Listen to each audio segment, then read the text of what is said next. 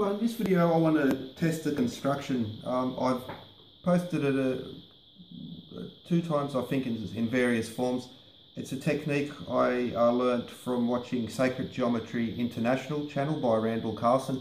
He also does, another one of his channels is GeoCosmic Rex, but Sacred Geometry International, I'll put the links in the description to those and to the earlier version. But we're going to draw a very close approximate of the Great Pyramid using the Vesica, and then I'll test it on Geogebra just to see just how accurate it is. Now, it is an approximate, so it's not perfect, but still a very good, it's a very simple technique, and it's quite elegant in that way.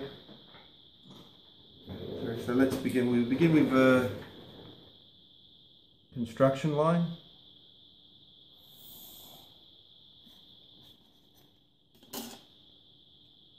And now we draw the Vesica, so it's two circles of equal size.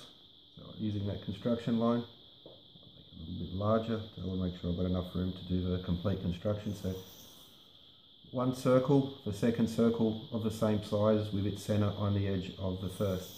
So that's the Vesica Pisces, Vesica Pisces as it's called, the vessel of the fish.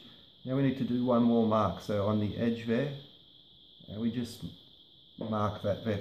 Now that's important. I'll get a pen. Okay, because what we need to do is now draw a line using this point and that point, and we're going to draw a parallel line to that top.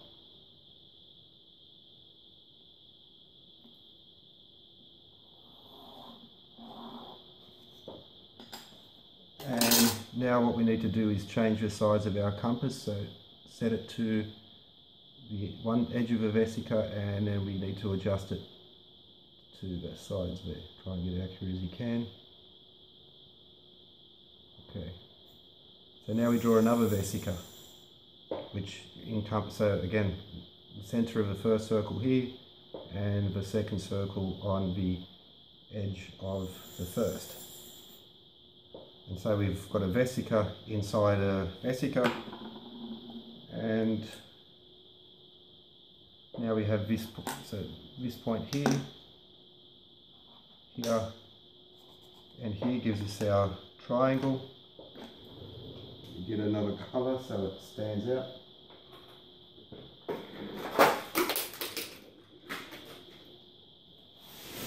Okay, now we just need to connect those up.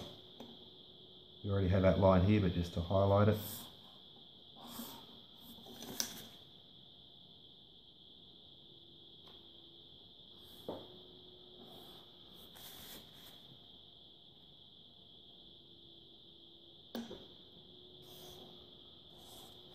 And there we have a very close approximate of the Great Pyramid. The angle that we want to get is 51 degrees 0.884 or 51.85, so it's within this very narrow band.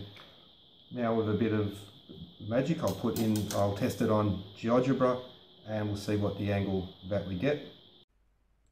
Okay, it's just to test it in Geogebra. It's a very cool program to do your compass and straight edge checking, and shout out to Geek37. I'll put the link in his description.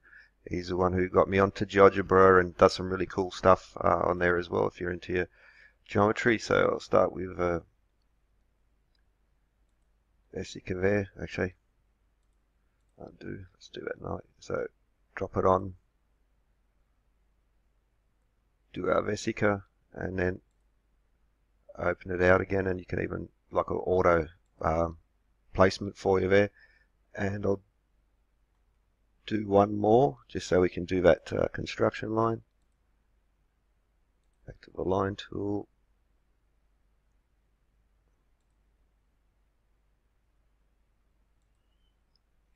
Okay, so this first circle, these are the ones you need. This third one was just for just to help out with construction. Back to the circle tool, and so we've got to create a, let's zoom out a bit so we get a better view. We're creating a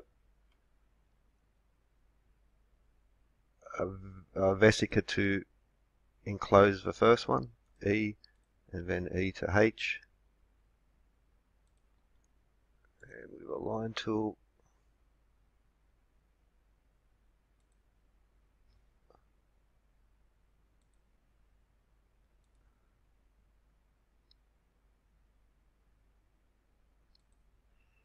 okay, now we can just measure the angle.